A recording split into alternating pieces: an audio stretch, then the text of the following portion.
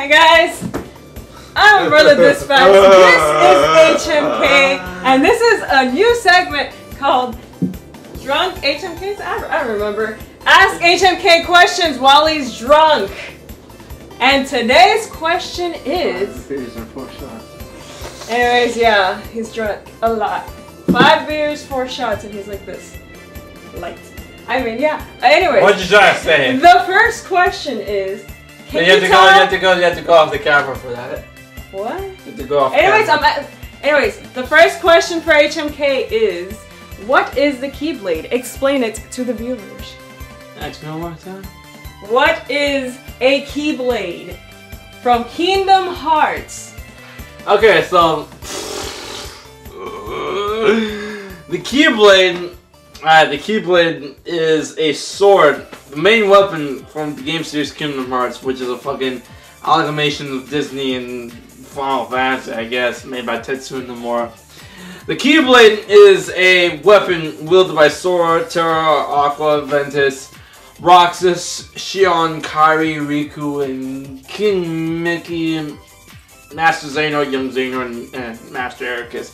It is a key-shaped sword that usually has a blunt edge, so I don't understand why it's called a Keyblade. But it's a Keyblade. They call it Keyblade, but whatever. It's a sword that they use to fight darkness, or the light, or whatever. They use it to kill the Heartless, and they use it to unlock worlds and unlock stuff. It can unlock anything. I don't know what I'm saying. They can unlock anything. It can unlock treasure chests. It can unlock the rooms in between. It can unlock the door to the light, the door to the darkness, all that good jazz.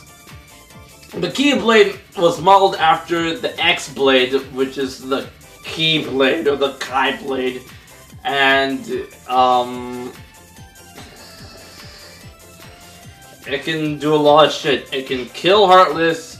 It also acts as a homing beacon for Heartless. Because the thing about the Keyblade, I mean, even though it's used by Warriors of Light, it attracts the darkness. Which doesn't fucking make sense, because like, okay, yeah, I'm for the light, but I kill the darkness. But somehow the Keyblade acts as a beacon for the darkness and its fledglings, such as the Heartless. And whoever wields the Keyblade is in constant darkness. Constant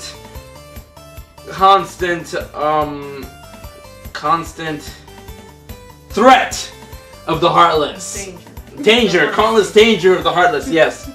It's in constant danger of the Heartless, because when you wield the Keyblade, the darkness and the Heartless will always come after you.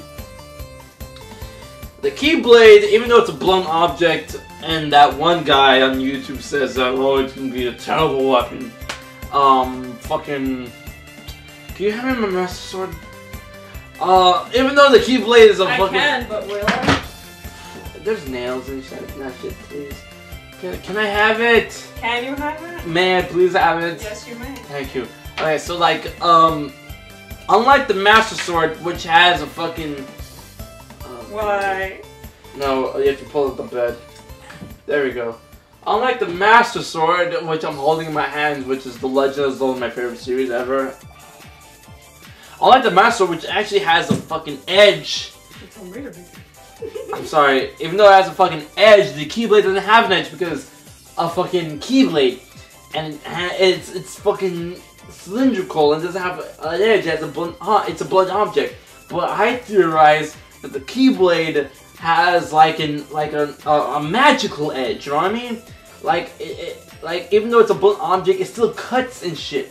The reason why it cuts is because a magical edge made of light or darkness or whatever it's made out of projects right in front of the blunt object part of the Keyblade and allows it to cut through the darkness and cut through enemies and shit. And that's the end of the Master Sword segment. If you could put that back in the scabbard, that would be very, very cool.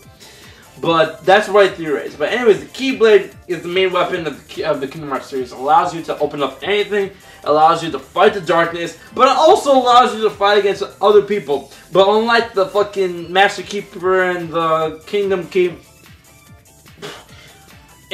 other Keyblades such as Oathkeeper, Oblivion, and the Ultimate Weapon has a sharp edge and allows you to cut shit for real. So yeah, the Keyblade, the Keyblade is awesome. But it's funny that I love Kingdom Hearts and the Keyblade because my dad's a locksmith, and when he first heard about the Keyblade, I'm like, so what, mijo? Is the Keyblade and lock shields? Do we have keys that are blades and locks that are shields? I'm like, no, Dad, we don't have that yet. Well, yeah, fucking Keyblade. So that's the Keyblade. The Keyblade cuts shit, even though it doesn't have an edge. But it has an edge, in my theory, that it has an edge, like, in front of the blade. Of the supposed blade, but, so it cuts through shit. And it's able to open shit. Like treasure chests and doors and realms in between, the heart of worlds and shit. And the Keyblade is also the basis of the Keyblade War, which fucked everything up. And that's why we have the Kingdom Hearts series, which is awesome. And I'm grateful for the Keyblade War, even though it fucked shit up. And there's no scabbard. The Keyblade comes out to the person when he calls it, so he goes on ching like that. And the Keyblade is bound to its master, but of course it can choose its master because the Keyblade is also not omnipotent, but it's a being. I'm drunk, so I can't think of the word. You're gonna probably leave it in the comment section below. But it's a being that has its own thought patterns and it can think for itself. So of course it can choose its own master. What? An intellectual? Not intellectual, but fuck! God damn it! I said on my fucking thumb. Yo, fuck.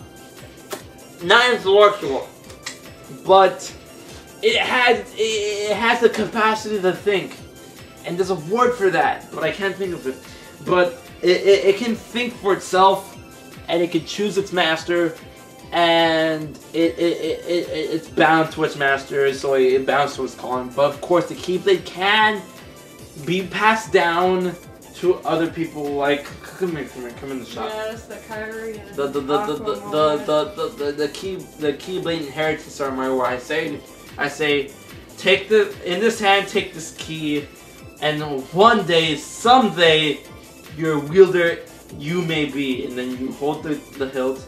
You fucking grab the hilt, and then you become a Keyblade wielder sometime in the future. So that's the Keyblade ceremony. So you can choose this wieldership. There are Keyblades of light and darkness and in between, but we've yet to see that shit. God damn, I read her fucking phone. But I think you're done. No, I don't think I'm done. The Keyblade.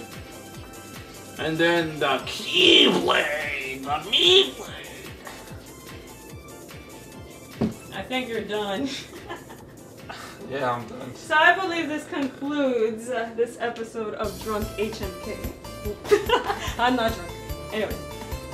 Please, if you guys have any questions you would like to ask Drunk HMK, leave them in the comment segment and he's gone. Below, as HMK went down.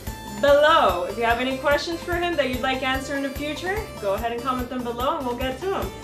This has been Drunk HMK and Umbrella Dispatch. Don't forget to like and subscribe and you know the drill. Bye guys. So you're gonna get up now?